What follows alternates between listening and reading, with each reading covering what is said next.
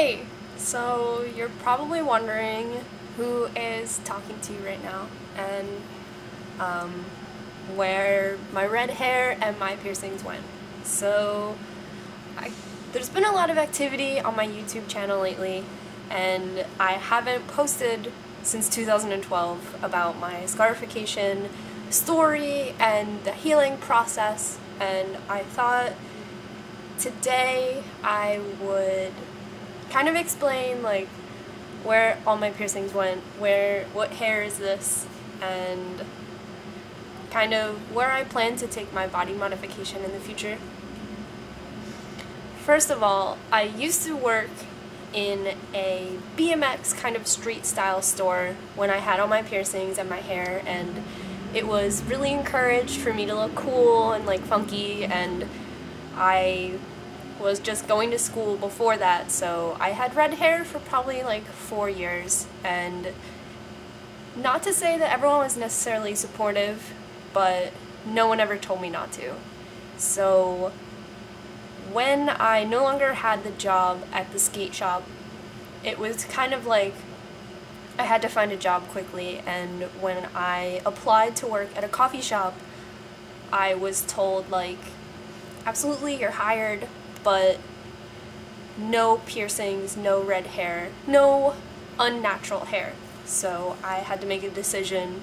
Do I want to keep looking for a job and risk getting to a point where I don't have any money and potentially risk having to move back in with my parents, or do I temporarily, possibly, remove my piercings and change my hair color to what it is now?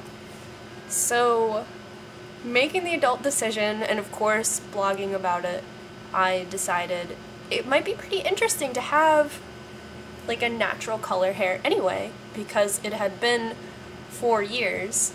So I stripped the color out, and it is now this natural kind of red-brown, and took out my piercings. You can see the lovely holes that have been left behind, but the job I got as a barista, I know you're thinking like, oh, I've seen like really funky baristas and they have piercings and red hair and septum piercings and whatever, but I kind of work in a high volume place with a lot of, I guess, regular customers who expect a certain blank face when they come to the coffee shop, nothing to bother them, no, philtrum piercing to potentially ruin their day. I mean, it's not a cool corner coffee shop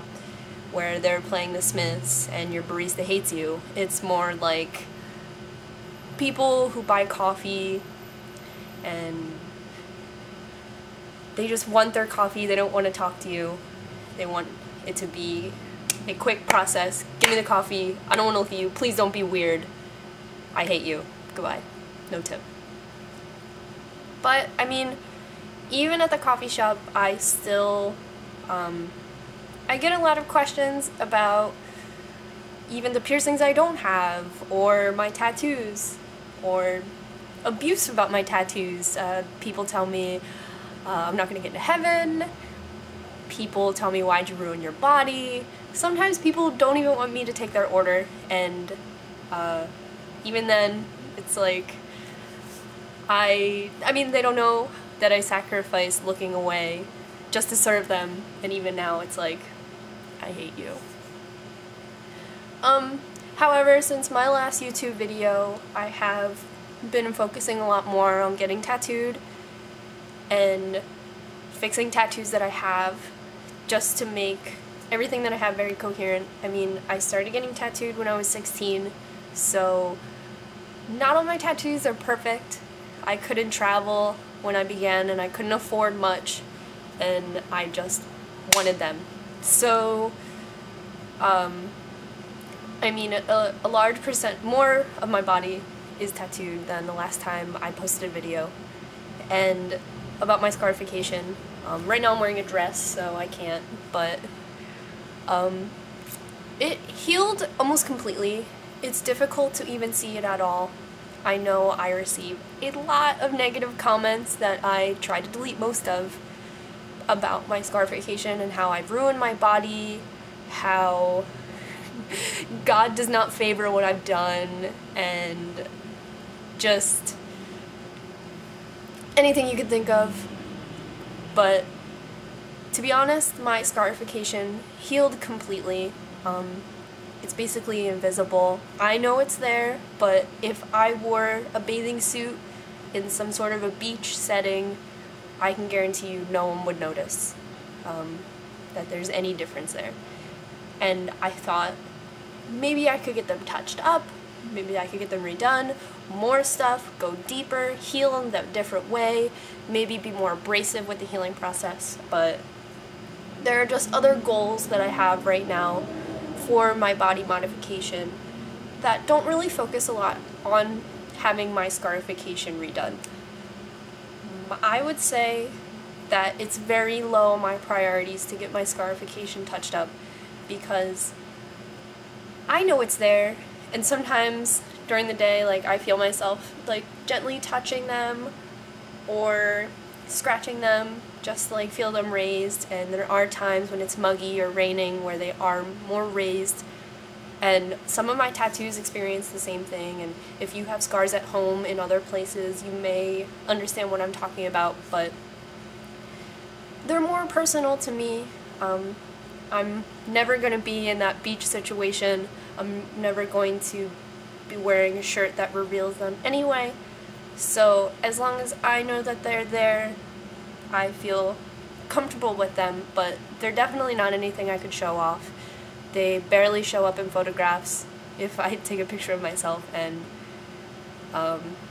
honestly, all of the negative comments I've received on my scarification videos just kind of make me laugh now, because I'm like, all these people are worked up about scars that aren't even noticeable anymore.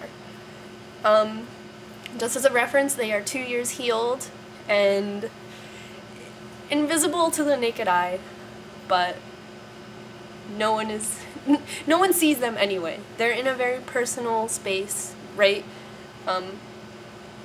below my bust, and the ones lowest, closer to my belly button, are almost completely gone.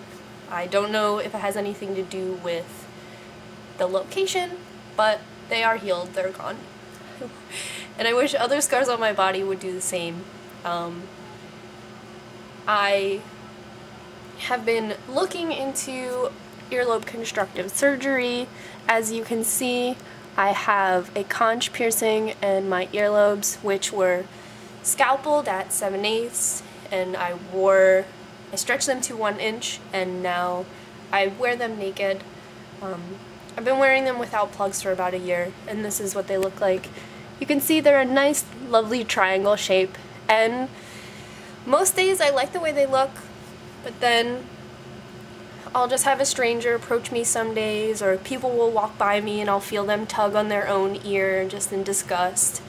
And there are days that people really do bother me about it, or there are days where I'll see cute little earrings that I wish I could wear, or I wear my hair up every day at work and I don't know if people treat me differently, but I have been looking into having earlobe reconstruction, and as you can see, my philtrum is very visible, very apparent. I had it stretched to a 4 gauge, and this is the result 1 year later.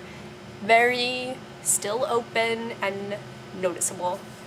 I do massage it every night, and in my eyes I have seen a difference, but I don't know if that's really true.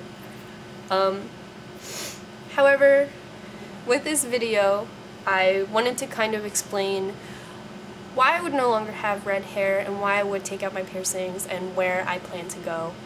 I think for my channel you can expect videos on my continuing transformation, possible earlobe reconstruction, a lot of tattoo not touch-ups and more additions. I would like to make a video on how I heal my tattoos as well, and just everyday stuff. I do have a blog that I update every day, and I would kind of like to change that into a video blog. So if you currently subscribe to me under the pretense that I have red hair and piercings and all this cool scarification, I no longer have that. Well, I no longer have the red hair, I no longer have the piercings, but now I am 24 and about to embark on a different life where I am trying to assimilate more with the public and how the public doesn't really accept me still looking more like them. So if you want to continue to view my page and stay tuned for everything, I encourage it. I'm going to make a Twitter and Instagram so we can stay in contact. The Instagram is brand new, so don't expect it to have any photos yet, but I'm really happy with a lot of the comments I received, the ones that are not negative, and I would love to stay in contact with everybody, so feel free to add me on Instagram and Twitter. Still